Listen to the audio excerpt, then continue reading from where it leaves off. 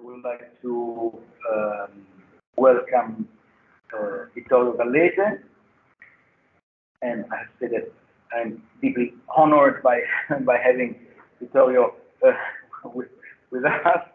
Good morning. Good morning. Yes, we hear you. As all respectful monitoring, we are running out of power here, but this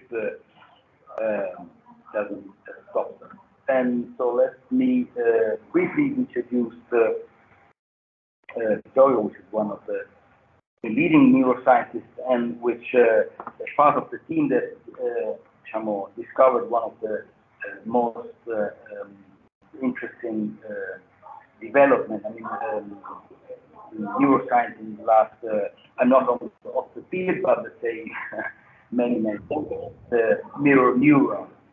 And so his talk of today, Embodying Images, Embodied Simulation, and Aesthetic Experience. And Vittorio Gallese is a full professor of psychobiology at the Department of Medicine and Surgery, Neuroscience Unit of the University of Parma. As a neuroscientist, his main contribution includes the discovery, together with colleagues from Parma, of mirror neurons and the elaboration of a neuroscientific model of perception and intersubjectivity, embodied simulation theory. His scientific production is attested by more than 300 international publications, the publication of 2 books as author and 3 books as editor. Vittorio Gallese received many recognitions and awards. He won the Gravemeyer Prize for Psychology for the year 2007, the Arnold Pfeffer Prize for Neuropsychoanalysis in New York in 2010, the Musatti Prize for the Italian Psychoanalytic Society in 2014, and the Humboldt Forschung Prize from the Alexander von Humboldt Stiftung in Germany in 2019. He also received the Laureate honoris causa from the Catholic University of Leuven, Belgium in 2010. And so it's a pleasure and an honor to leave the floor to Vittorio Gallese. Thank you, Vittorio. So, good morning, everyone. First of all, let me thank Professor Ripa Di Meana and the organizer of this summer school for inviting me and giving a talk today. And I would also take this opportunity to say hello to the next speaker, my friend Roberto Casati. We haven't been seeing each other since quite a while, but I'm happy that we will meet at least virtually through Teams. Okay, so I decided to start with this image in spite of, I don't know, a Mona Lisa, a Picasso, or a Caravaggio, just to introduce my take on aesthetics. When we think about aesthetics, we normally think about a specific discipline in the humanities, which has a history, just a few centuries, which normally refers to a specific category of man-made cultural artifacts that we learn, historically speaking, and as I said, quite recently, to designate as artworks. But human creativity, the possibility to express ourselves through cultural artifacts is much, much older than that. For example, as old as this image, this little piece of ochre with this geometric engravings was found in the Blombos Cave near Cape Town in South Africa and is dated approximately 70,000 years before present. So I think that even from an empirical point of view, from my own specific idiosyncratic vantage point of an empirical scientist, notably a neuroscientist, it makes more sense to speak of art and artworks and aesthetic from this more biologically plausible perspective, which includes cultural artifacts that even if, as we speak, are now displayed in museums, side by side with the other artworks I was mentioning before, most likely, when they were created and used by our ancestor, would have been designated in a different manner.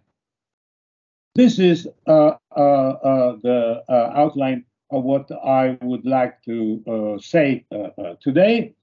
A brief introduction to aesthetics and aesthetic experience, which I already started introducing the image of my first slide.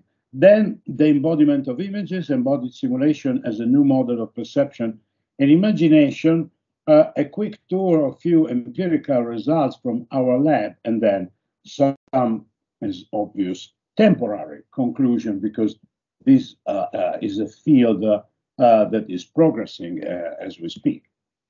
Okay, as I said, when I speak of aesthetics, I want to bypass this historically very much confined definition of the discipline, which explores the nature and the reception of artworks, to deal more with a much broader notion of aesthetics. And to do so, I would like to quote the American philosopher Mark Johnson, who in this book, The Aesthetics of Meaning and Thought, published in 2018, wrote, begin quote, "Aesthetics extends broadly to encompass all the processes by which we enact meaning through perception, bodily movement, feeling, and imagination. In other words, all meaningful experience is aesthetic experience." End quote. So we are very close to the etymological sense of the words, aesthesis, which means the multimodal perception of the world through the body, and, or better, through the body's senses. A few years ago, in 2007, with David Friedberg, an art historian at Columbia University, we published this paper, Motion, Emotion, and Empathy in Aesthetic Experience, where we wanted to sketch out a potential empirical research agenda, starting from until then quite downplaying, if not entirely forgotten, aspect of the reception of cultural artifacts, namely the notion of Einfühlung, empathy.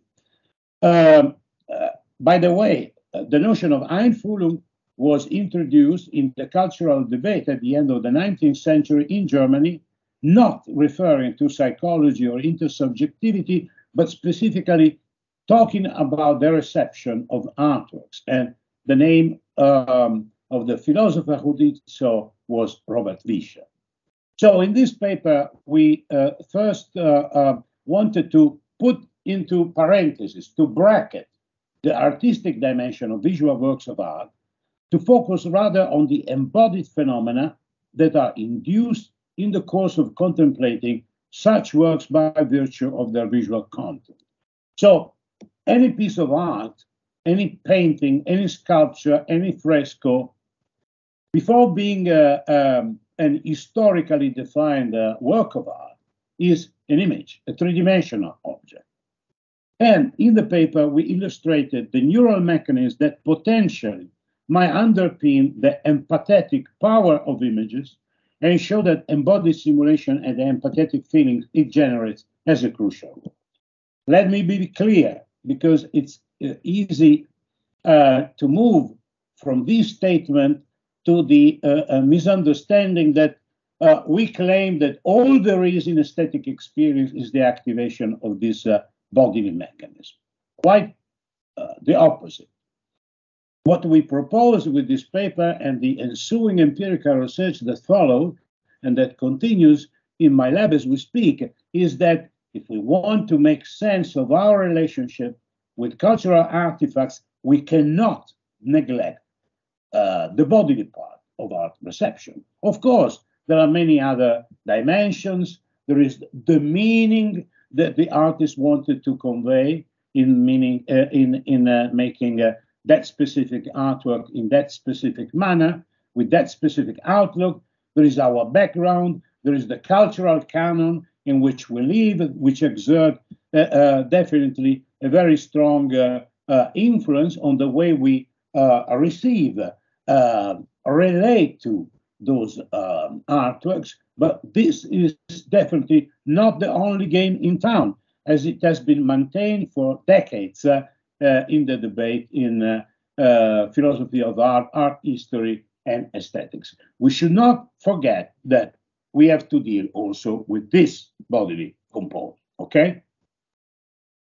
I'm speaking about aesthetic experience. So what is an experience? And here I would like to refer to a quote from this wonderful and, if you allow me to say so, very modern book, although published in 1934, from John Dewey, Art as Experience. Begin quote.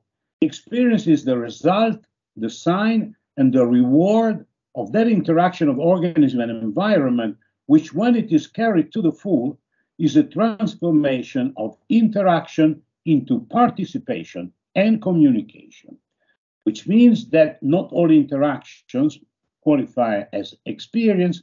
In order to do so, they must be carried out to the full, leading to a transformation of interaction into participation and communication. So there is clearly a meaning-making a component in experience itself.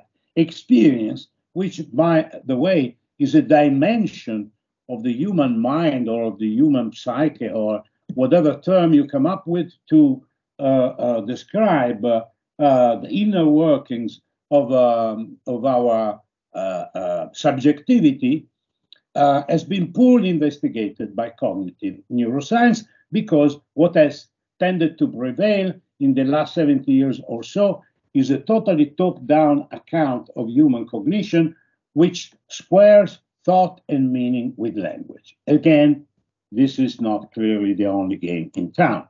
Another very interesting contribution comes from Hans Gumbrecht from Stanford University, a historian of ideas, a comparatist, who published another book that I warmly recommend to all of you, in 2004, The Production of Presence, What Meaning Cannot Convey. And the quote goes like that. What we call aesthetic experience always provides us with certain feelings of intensity we cannot find in the historically and culturally specific everyday worlds that we inhabit. So when the object of our experience are those specific objects that we now we call artworks or cultural artifacts, there is something particular, specific with respect to our relationship with the physical aspects of reality in our mundane relationship with the world.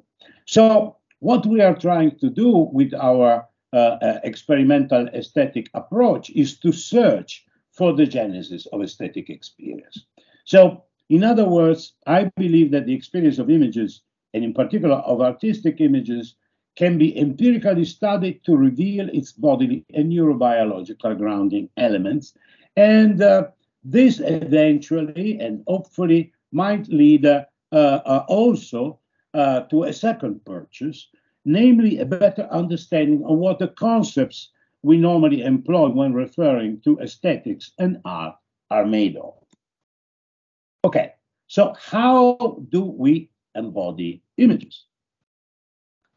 In this paper, as I said, we were focusing with David Friedberg on the sensory motor empathic component of our relationship with works of art. So basically, I propose an unconventional approach to the aesthetic experience of works of art. The unconventionality of my approach stems from three starting assumptions, which are, let me add that, quite different from the mainstream neuroscientific approach to aesthetics, which normally goes under the tag neuroaesthetics. First point, vision is a process far more complex than the mere activation of the so-called visual brain. Why? Because our visual experience of the world is the outcome of multimodal, multisensory integration processes in which the motor system most of the time provides the glue to accomplish this integration. The motor system, in other words, is a key player here. Second point, aesthetic experience must be framed within social cognition and intersubjectivity, as what we now call works of art and more broadly cultural artifacts are mediators of the relationship between the subjectivities of creators, the artists, and us as beholders. And third point, aesthetic experience can be qualified as a particular kind of social practice. So I'm challenging oculocentrism in aesthetics. As I said, vision is multimodal as it encompasses the activation of motor, somatosensory, emotion-related brain networks. But there's more to that. When you think about the motor system, you are led to believe that the motor system is there just to make our body move. This is certainly true. I'm not challenging this view, since I started my empirical investigation of the brain somehow 40 years ago, specifically studying the relationship between the brain and movement. But we learn something more about the motor system. The motor system can be activated without the production of any movement. So when the motor system or part of it activates, but no movement is executed, the motor system is playing out our motor potentialities. And these motor potentialities are crucial to shape and define the world we perceive. Our brain body expresses the range of potential relationship with the world that lead to the establishment of a relational self. We are relational creatures. Our mind is a relational mind, modeling and delimiting the horizon of the world in which we live. We know and understand our world, our Umwelt, by virtue of the relational potentialities instantiated by our body. And these relational potentialities instantiated by our body in turn shape and model the brain's sensory motor schemas. So our brain would be wired and function in a completely different way if our bodies would be different, because adapted to a different physical world. For example, a physical world devoid of the force of gravity. And here are some examples coming from research carried out in our lab, exploring the premotor cortex of the macaque brain, which has significant homologies, both in anatomical and functional terms, with the human brain. For example, in this area, we found neurons that control orienting and avoiding movements of the head or the arm, which nevertheless can be activated also when you apply tactile stimuli to the same body part, which is moved by the same neuron, or you move visual stimuli in the proximity of that very same body part. And some of these neurons are trimodal, as described by Graziano and Gross. So namely, they control the turning of the head of the animal. They respond to touch applied to the face of the animal, to visual stimuli moving within this three-dimensional peripersonal space toward the same body part, but also to sound, which are happening in the proximity of that same peripersonal slice of space. Or canonical neurons that we recorded from the ventral premotor cortex here. These neurons control the execution of skill, go-related grasping movements of the hand, but they also respond when the macaque is not doing anything but merely watching the same object whose grasping is motorically controlled by the very same neuron. So frontoparietal motor areas are neurally integrated not only to control action, but also to serve the function of building an integrated, bodily formatted mapping of actions, objects, and locations to which actions are directed. So aesthetic experience of man-made images, as I said, is a mediated form of intersubjectivity. And through the discovery of mirror neurons, we were able for the first time to describe the intercorporeal side of intersubjectivity.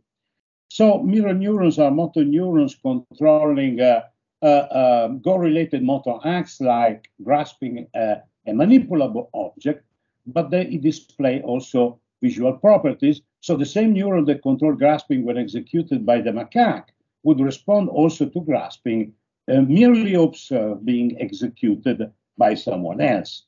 Our colleagues in Tübingen recently made another very interesting discovery. So the relevance of mapping the actions of others is so crucial for social animals as we are, as primates, that mirror neurons not only respond to the observation of an action performed by a real agent present in flesh and blood in front of the macaque, but also to a representation of the action through a video clip displayed on a bidimensional computer screen. So even if we are dealing here with neurons recorded in a species which is approximately 25 million years older than us in evolutionary terms, a species that is well before the invention of human language, nevertheless, actions can be mapped in a macaque brain, not very dissimilarly from the way they are mapped when observed in the natural environment. And here you have the example of two neurons recorded during the observation of the naturalistic action. It's the yellow dots and curve, or the filmed action, which is the black curve and the black dots. Each dot is a single action potential. Half of the neurons respond slightly but significantly more vigorously to the naturalistic action, but you see there is still a very strong response to the representation of the action. The remaining half show the very same intensity. For those of you who are interested to know more about mirror neurons, we are celebrating, so to speak, the 30th anniversary of our first publication on this topic.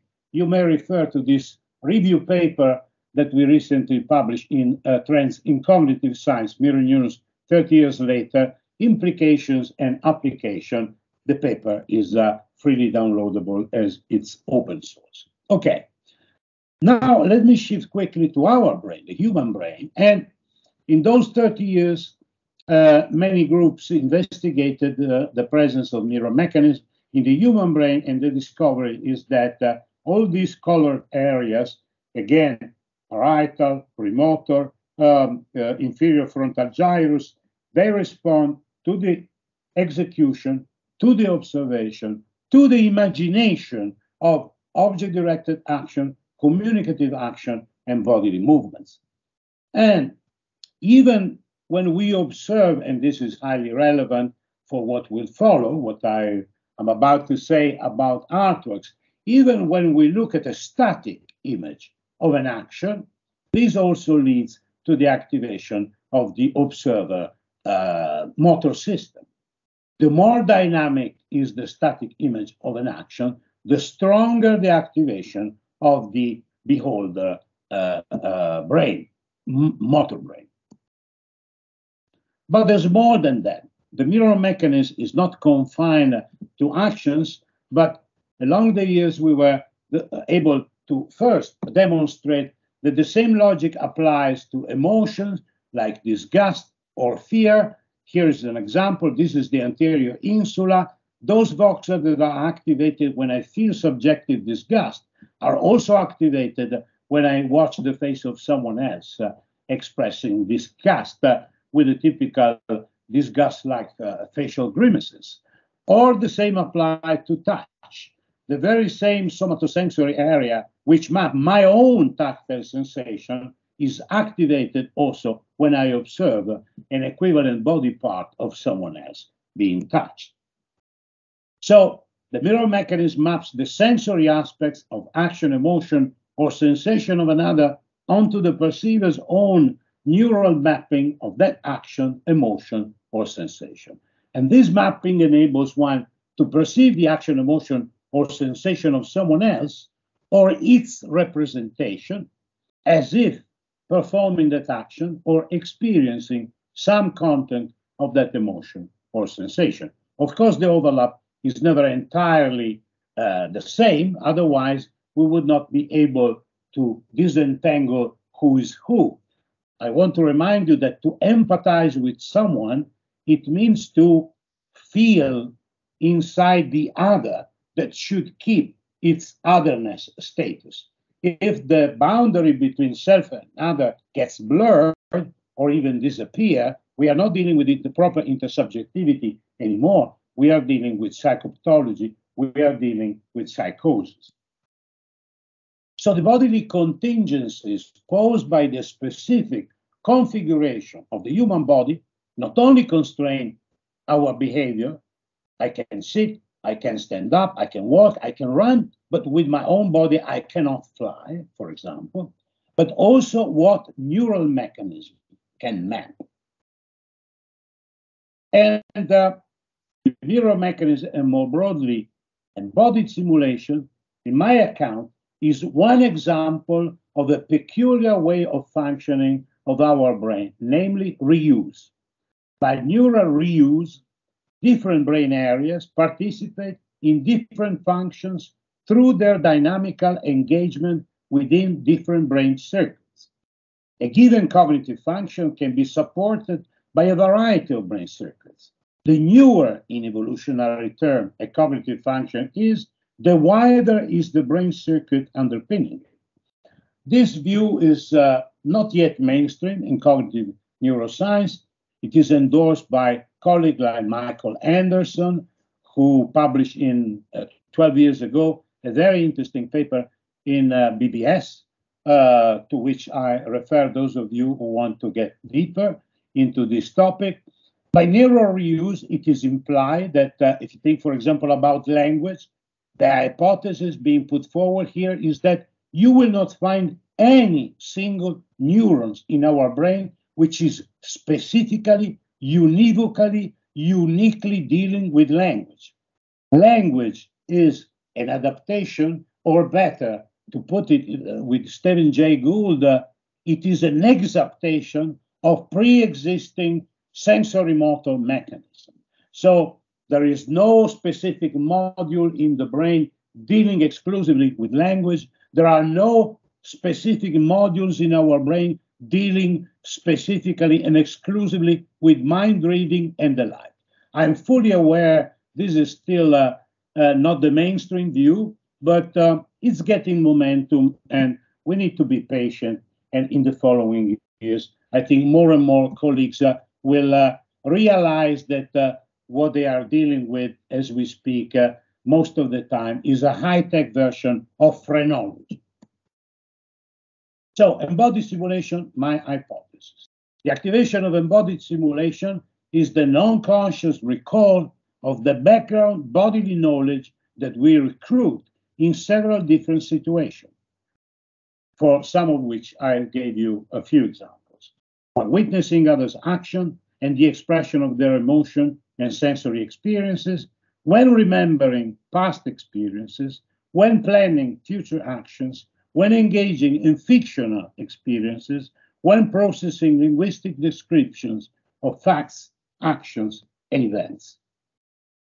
So embodied simulation provides a unified account of non-verbal and verbal aspects of interpersonal relations that likely play an important role in shaping ourselves, its identity, and shared cultural practices.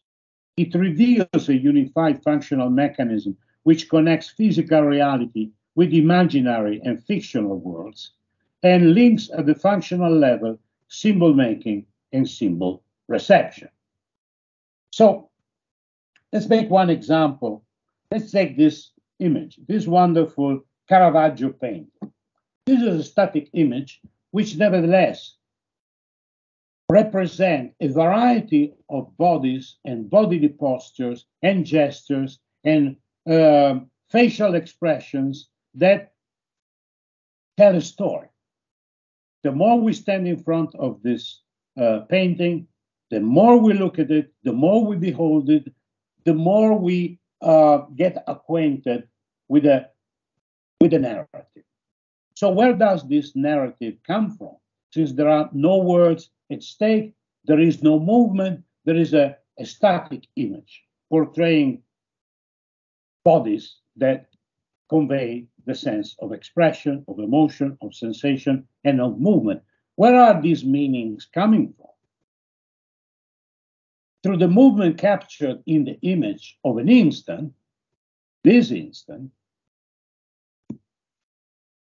the observer transforms the instant into the story of a movement that comes from the past and continues projected into the future. We recognize the instant as part of a movement that has a past and a future, as every movement we can perform, observe, or just imagine. The past is the movement that has taken that body or that limb up to the moment depicted in the image we are observing. What about the future? The future is the predictable spatial trajectory and the final point of arrival that body or limb will plausibly reach after a time inversely proportional to the kinetic energy deployed. And our brain body is very good at predicting what comes next. So embodied simulation transforms the image into the figure of a story. What about works of art where there's no body at stake, there's no face, there's no expression? For example, one Concetto Spaziale by Lucio Fontana.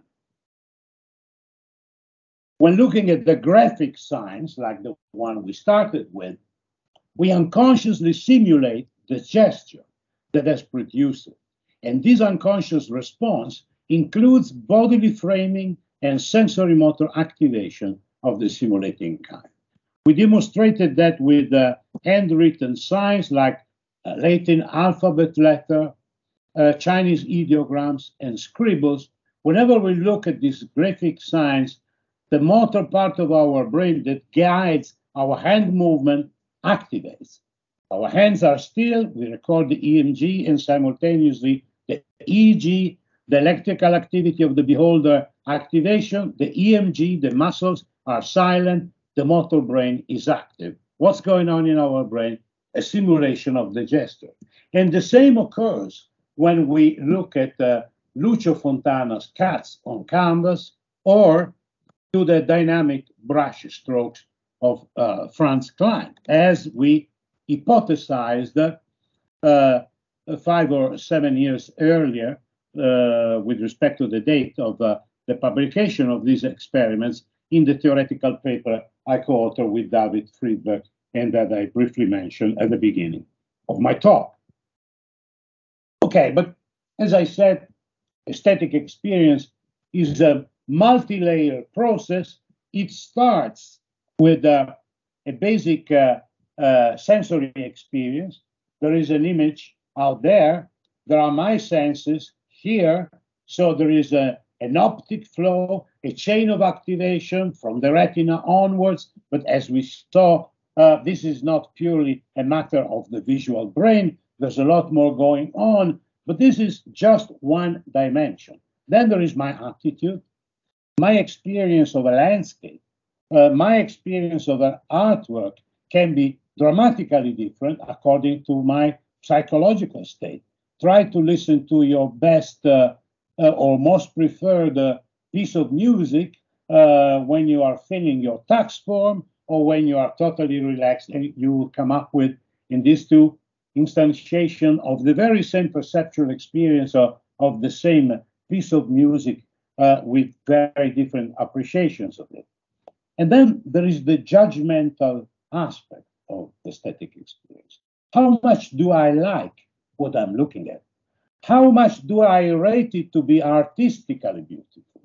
And in a quarter of philosophy, for example, here is one of the prominent protagonists of this judgmental aspect of aesthetic experience, Immanuel Kant, who devoted one of his 3 critiques specifically to judgment. When we are dealing with aesthetic judgment, how artistically beautiful is this painting, this sculpture, this monument, this landscape?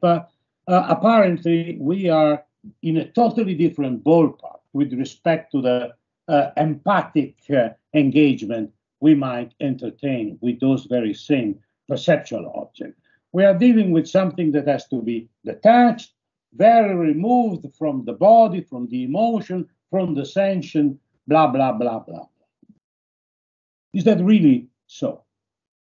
By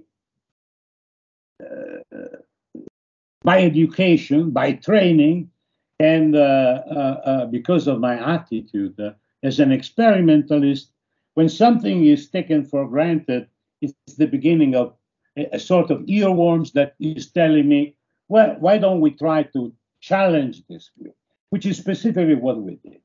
Trying to answer this question: are bodily driven sensory motor processes involved in the explicit judgment of aesthetic beauty?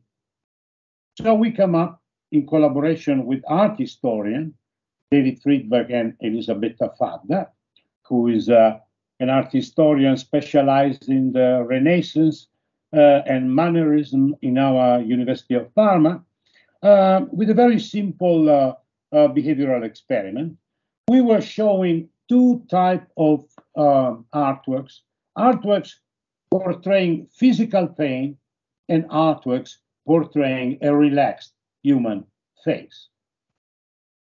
The task was very simple. After a fixation cross of half a second, the image was projected on the computer screen for 2 seconds, and then this question appeared on the screen. How artistically beautiful do you think this image is? And the task was to move, as I'm doing now, the mouse from not at all beautiful or to the other end of the line, extremely beautiful. And participants could watch images of pain or relaxed human faces. In one condition, they were performing the task as I'm doing it now. In the second block of trials, they were required to actively frown while watching the images, notably to contract tonically the corrugator supercilii, which is one of the facial muscles that normally contracts when you are in pain. And the results were quite interesting. Here you have the VAS score about the aesthetic rating of artistic beauty of the images in the two conditions, the images showing pain and the images showing neutral faces when the participants were relaxed or when the participants were frowning. And as you see, when they were frowning, they tended to see the images of pain as significantly more artistically beautiful with respect to when they rated the very same images with the relaxed face. But this manipulation of the beholder's facial muscles had no impact than when they were about to rate the artistic beauty of the neutral faces. There's also some interesting correlational results. Participants' empathetic traits and art experience correlated directly with the amplitude of the motor enhancement effect on the aesthetic judgment, which means that the people who scored higher in terms of their empathic traits and who were more into art, we are not dealing with artists here, but the question of art experience is asking you how many times do you visit a museum in every year, how many art exhibitions you pay a visit to, how many books on art you purchase every year, and the like. So the more art experience you are and the more empathetic you are, the stronger is the impact on your aesthetic judgment of beauty of this bodily manipulation. Okay, I will not claim that Kant is wrong on the basis of this very specific and limited case scenario, but it certainly induces me to do more experiments to verify whether and to which extent it is really true that the aesthetic judgment of beauty of an artwork is a totally detached, entirely cognitive and linguistically mediated enterprise, or rather, again, it involves our body. We also did an fMRI experiments to see what are the neural bases of this effect that I just showed you. The visceromotor roots of aesthetic evaluation of pain in eye. This is also an open source paper that you can freely read or download from Social Cognitive and Affective Neuroscience, which is the journal where we publish it. So, fMRI, the images were on display for 2.5 seconds. Then the question here was very simple. Is this image showing pain? Yes or no? And then we had a session in which we asked, how artistically beautiful do you think the image is? And the images in this experiment were of 4 kinds. Physical pain, no art, pictures of human beings showing pain, no art, neutral human faces, art pain, the same images of the previous experiment, neutral art, neutral faces, again, from the previous experiment. And the results are quite interesting. The observation of facial expression of pain, both the artistic and non-artistic ones, activates brain regions related to empathy for pain, the anterior insula and the anterior cingulate cortex. But it's more than that. The higher the activation of empathy for pain brain regions, the higher the aesthetic judgment of artistic beauty of painful facial expression. However, there is no correlation between the aesthetic judgment and the activation of a visual area which specifically responds to faces, the fusiform face area. This modulation only occurs in the brain circuits related to our empathy for pain. Okay, I'm almost done. Man-made images are the locus of virtual interaction, constituting a sophisticated form of mediated intersubjectivity. These elements are connected to the function of embodied simulation. The ways through which beholders connect to images are not just offline mental processes, but primarily online bodily forms of intersubjectivity, of the simulative kind. The meaning of images does not depend only on concepts and propositions, but it relies also on sensory-motor schemas which get the viewer literally in touch with them, shaping a multimodal embodied simulation which exploits all the potentialities of our brain body, which is, in a way, it is marvelously and artistically captured by this great filmic metaphor which appears in the opening scenes of Ingmar Bergman masterpiece Persona, where the child is touching the screen, where appears the image of Liv Ullmann. Embodied simulation as a model of perception imagination generates the peculiar quality of the embodied seeing as that plays a significant role in aesthetic experience. And it is, I argue, one important ingredient of our appreciation of human creative expressions.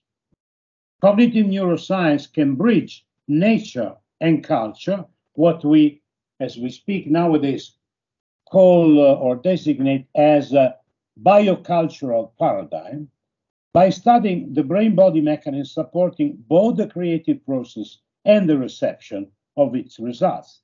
And I focus entirely my talk on this second part. By studying the brain-body in relation to cultural artifacts and their reception, we can better understand the building blocks of aesthetic experience and the genesis of aesthetic concepts. And I want to conclude with a quote from another of the protagonists of American pragmatism, George Herbert Mead, who in a paper specifically devoted to aesthetic experience that he published in 1926 in the Journal of Ethics, wrote, "The world of perceptual reality, the world of physical things, is the world of our contacts and our manipulations. And the distance experience of the eye and the ear means, first of all, these physical things." For those of you who are interested in this biocultural approach, I invite you to go to Facebook and Google for the Neuroscience and the Humanities Facebook page, or on the YouTube channel, Neuroscience and the Humanities, where you will have a collection of videos pertaining to all the initiatives, the conferences, the interviews, the seminar that we have been organizing in the 2.5 years of existence of this new lab, which I have the privilege to direct. And this is all. Thank you so much for your attention. Thank you. Really, a large applause here in the room, Vittorio. And really, thank you. Because there are hundreds of possible questions here at stake, so we don't. But I really take the occasion to just for one brief question from myself, with the other two place there, which is this. In your research, you arrived to something like a personal motory vocabulary. So in other words, can we witness an uncanny movement that doesn't activate our motor brain if we have not this movement in our vocabulary, also if it's performed by the human being? Well, to a certain extent, your brain can generalize by approximation. There are, for example, interesting experiments showing they did fMRI to individuals that were congenitally deprived of their limbs because of the thalidomide drug, which produced fetal malformation. So these individuals have no arms and no hands. So what happens to their brain when they see a hand grasping an object, for example? It leads to the activation, to the embodied simulation of the motor part of their brain that controls their feet and their mouth. You see? So this is one way in which brain plasticity can adapt. Or another example, we train monkeys to grasp objects using pliers, even inverted pliers, escargot pliers, that require, in order to be operated, opposite movements of the hand. So you squeeze your hand to open it, you release it to close. And we found grasping-related neurons and mirror neurons that respond when the monkey grasps with the bare hand, but also when the monkey grasps with this tool. So the movement is opposite, but the goal is the same. Okay, we also submitted those neurons and the monkey containing the neuron to the observation of another kind of grasp that the monkey never learned, namely sticking the object. So some of the neurons respond also to the observation of sticking. However, they do so with a weaker intensity and with a much bigger time delay. So in other words, the most anticipated discharge is when the monkey sees the hand grasping the object, something which the monkey can map easily because it's part of its own natural repertoire. Intermediate delay when she sees the grasping performed with the pliers, something the monkey had to artificially learn. Later discharge when the monkey sees the sticking, which is not part of the motor repertoire. So I would say that to a certain degree, because of the plasticity, to the extent that the goal is the same and the effector is the same, even if not the same exact type of movement, there is the possibility to. Then, of course, in our case, there are different ways of embodying something. For example, when I see a Tintoretto, for example, I go to academia.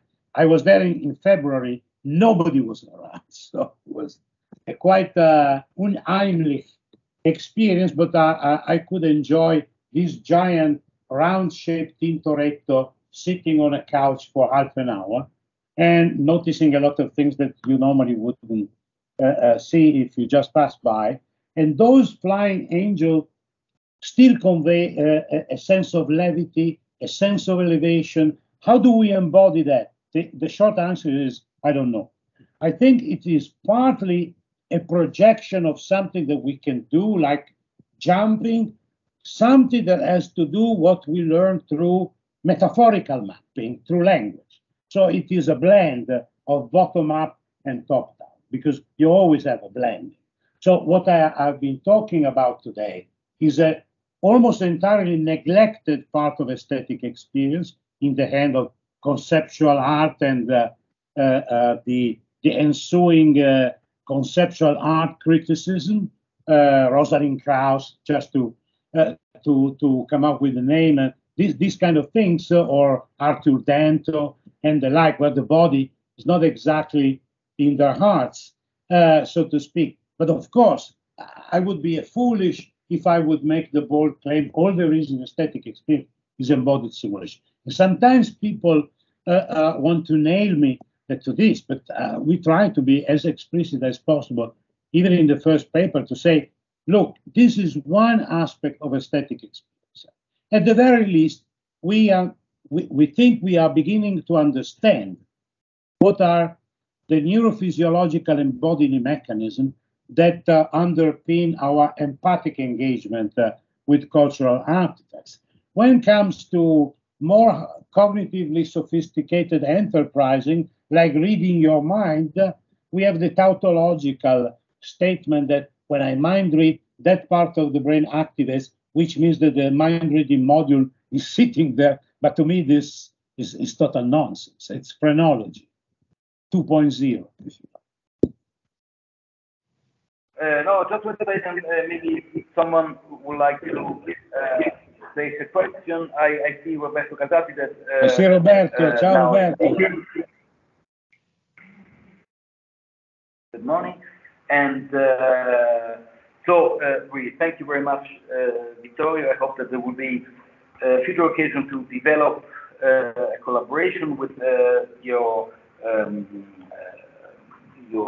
lab. And so, really, thank you very much for having. Thank you. Again, ciao, Roberto. Bye. Goodbye. Goodbye.